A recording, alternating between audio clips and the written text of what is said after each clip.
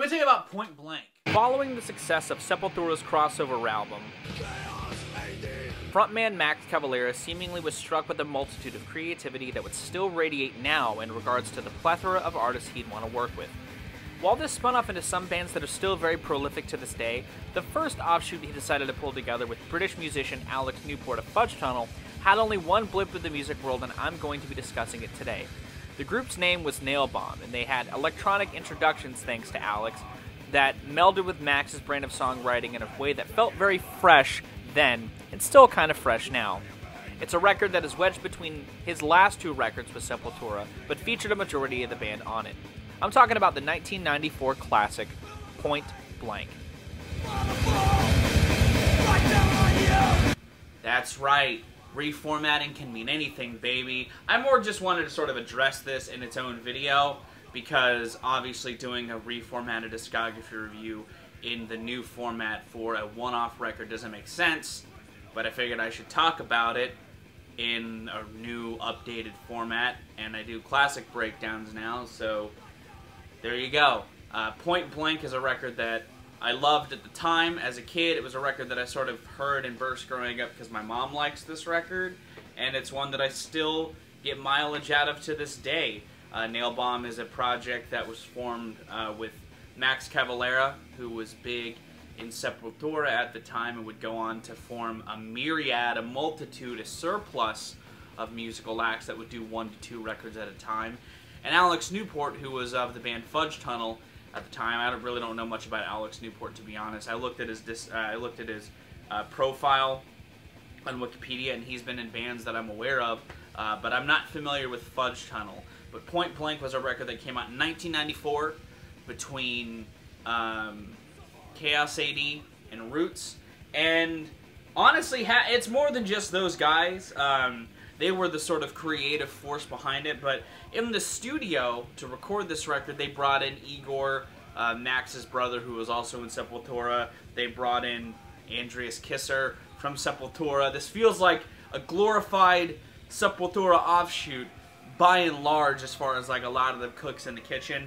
But you also got Dino from Fear Factory also contributing to this, which is kind of a neat little nugget, because the sonic palette of this project is not like the sounds of Sepultura, which is something that I really enjoy about it. I really like Sepultura, and I like the Max era, and I even like some of the post-Max era. I've praised some of the records that they've dropped once Max left, but I like this record because it has this much more industrial adjacent sound that feels very in line with where some trends in metal were going. You know, 94 was when Fear Factory was starting to get a buzz in this sort of industrial adjacent style that bands like Nine Inch Nails and Ministry kind of helped popularize, was really starting to find its groove in the 90s, and Nailbomb feels like sort of another slice of that in a really good way.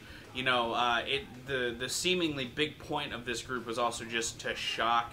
You know, the album cover is of a woman with a U.S. soldier's rifle pointed at her head.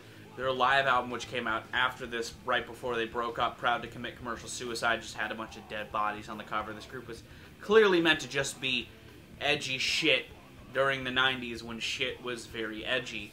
But the music itself feels like, again, sort of an adjacent bridge from where Sepultura was at the time. You know, a lot of the riff work and guitar production on tracks like Religious Cancer and World of Shit and Gorillas and Vaitoma no Ku. Really, a lot of the guitar production, by and large, and the riff styling feels adjacent to early 90s, last leg of the Cavalera era Sepultura, which is nice. I like that era of the band, and I think it fits really well amidst the industrial tinged backdrop, or the industrial adjacent backdrop that this album coats. You know, a lot of the sampling on tracks like 24 Hour Bullshit or Wasting Away, the synthetic production on Wasting Away, and for fuck's sake, the stuttering of the guitars on Religious Cancer also kind of fits that same mold of like what Fear Factory was conjuring up at the time. You know, it's not exactly the same thing as what like early Ministry and Nine Inch Nails were doing. It definitely feels like it's adjacent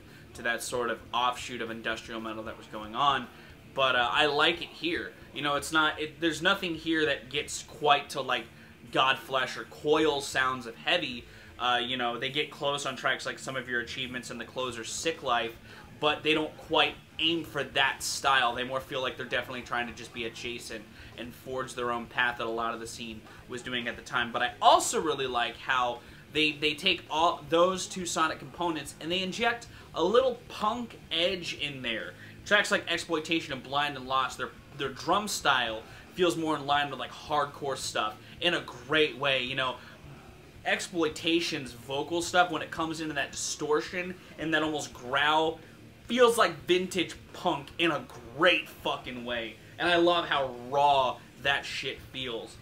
And the lyrics on here as well feel like a melding of like punk anti-establishmentism and metal anti-establishmentism. You know, they have their anti-religious stuff like Religious Cancer. They have pure nihilism in the form of For Fuck's Sake or Blind and Lost or Wasting Away. You know, they have their social driven stuff like 24-hour bullshit, which seemingly is going against rallying against the onslaught of news that floods the airwaves. They have these war imagery or just these darker laden lyrics on tracks like Gorillas or Vaitoma no Ku. You know, Some of Your Achievements has this real staunch anger to it that feels like, again, it's sort of melding those two worlds together with a little bit of that sort of vocal style that was seen in the more industrial adjacent scene. I don't know, this record has a fusion of a handful of things, all of which I really enjoy and all of which I think come together in a splendorous fashion.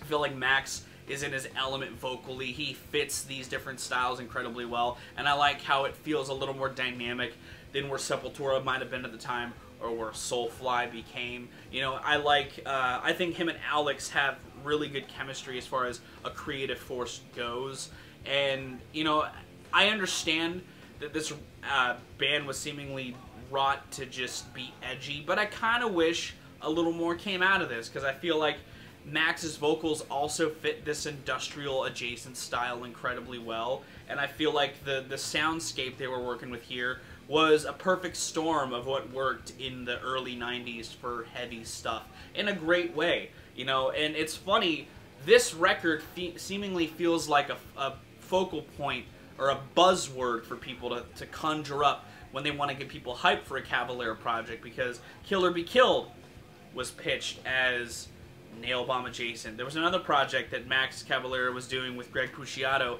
of the Dillinger Escape Plan that wasn't Kill or Be Killed, that was supposed to be very Nailbomb adjacent, and nothing has ever really struck the same chord as this, you know? And it's a shame, because I like the overall cocktail of sounds. I think that while some of the lyrical stuff can get a little too broad, like I think World of Shit, I love its sample in it. I love the Hate is Reality cycle that goes in there. I could see it being viewed as a bit monotonous or a bit too broad, and the same goes for like Blind and Lost. But I think the punkier elements of Blind and Lost lend it to working in that sort of sense. And again, the ambience on tracks like For Fuck's Sake are so good. I love the mechanical texturing and the synthetic tones on that track. While I think it goes on for maybe a bit too long, I love the closer Sick Life. I think that it's, again, this heavy-ass, almost sludgy adjacent track that I think works incredibly well. And yeah, this record's a classic to me. I think that it works more than it doesn't. I think that, you know, while my nostalgia for parts of this record may taint my opinion a bit, I do still think it holds up amongst the multitude of side projects Max Cavalera keeps himself busy with, and I think that it's absolutely worth your time. I think there's a reason why it became a buzzword, because it did hit such a raw, resonant core lyrically and sonically that I don't think Max has fully been able to recapture. You know, for as much as I think Soulfly is fine, same with Kill or Be Killed, there's just nothing that he's really done that's hit me outside of Sepultura that it hits quite as hard as Nailbomb. You know, I think that it's still a great record, and I think it's worth your time. And those are my thoughts on Point Blank. What do you think of this record? Have you listened to it? If you haven't, I highly suggest you do so if you like heavy music. But if you like this review, be sure to give it a like. If you want to see more of my music, gaming, and general nerdery content, be sure to subscribe. Special thanks to my patrons if you want to join the ranks to get early access to content, exclusive content, or to help drive the community. It's linked in the description. I'm going to get out of here, though. I've been Foul Rag. You guys have good days, lives, and situations, and I'll see you another day.